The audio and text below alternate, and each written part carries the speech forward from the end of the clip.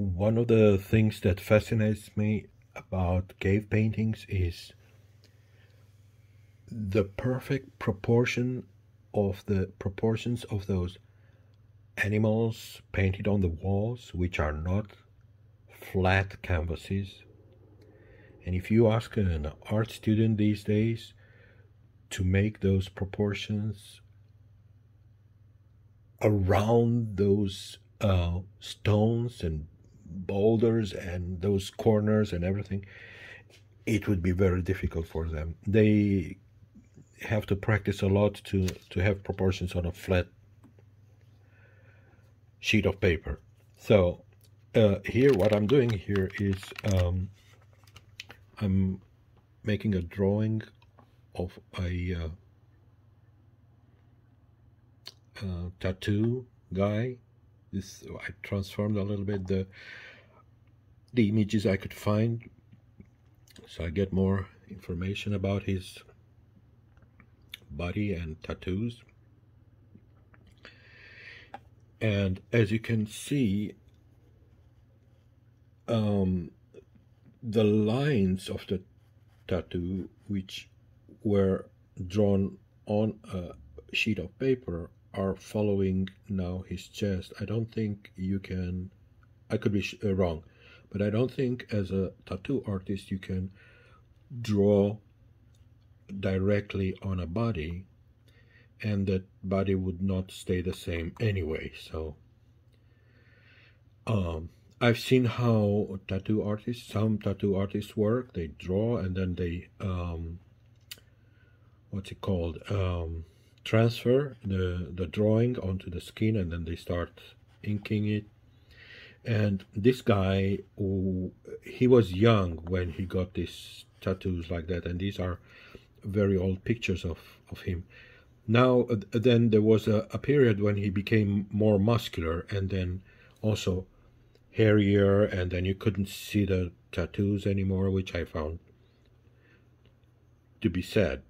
And then his chest became far more muscular and abs, and so the whole thing started to undulate around his body. So what I'm doing here is trying to judge for myself, and when I cannot see the detail in the drawing, to imagine what the caveman was doing around those corners. So I'm imagining here a pectoral, a boob, and how would the lines go as opposed to this one. But in original, they were both drawn in the same way. This is just a simple example. Another thing I like about drawing such crazy detail drawings and it takes me a long time to recreate and sketch first and determine the position of what would come where, and then fill in the gaps and blah blah, all that stuff. But concentrating on the execution of such a drawing, to me, is a type of meditation. And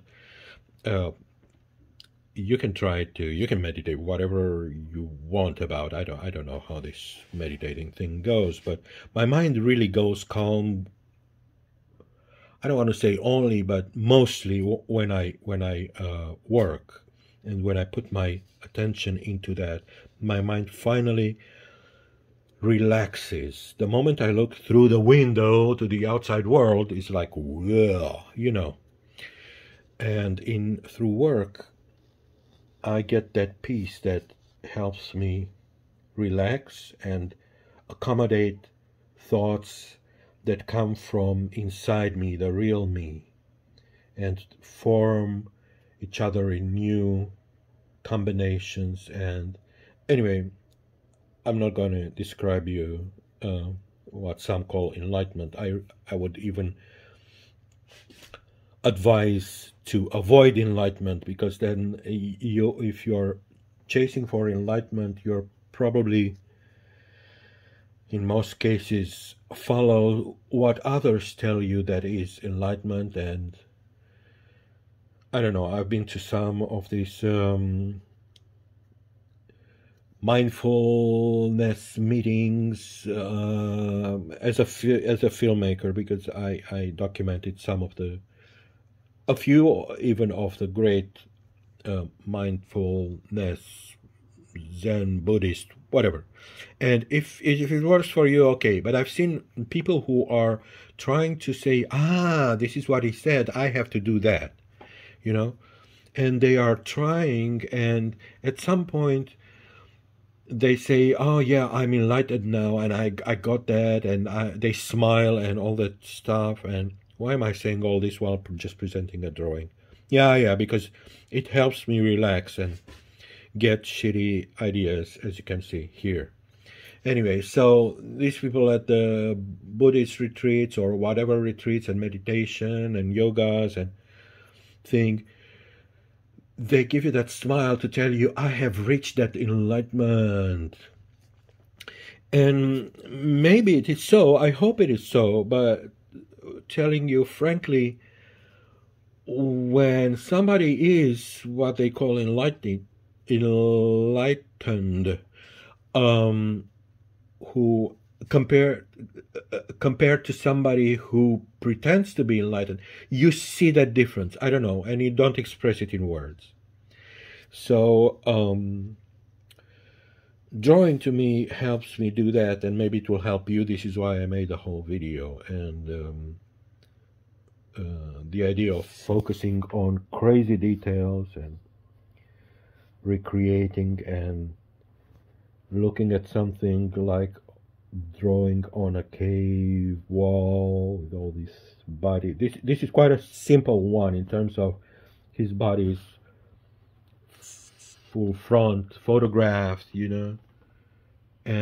But wait and see till you start or I start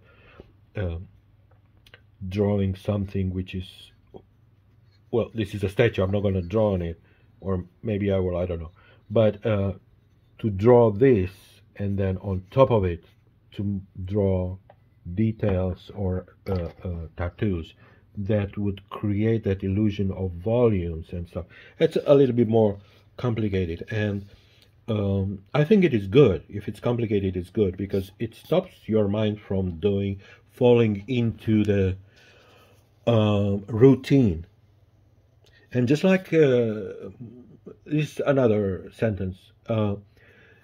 It reminds me of those Buddhist retreats when something happens and then somebody bang touches a bell, and then to wake up people and bring their thoughts back and stuff like that.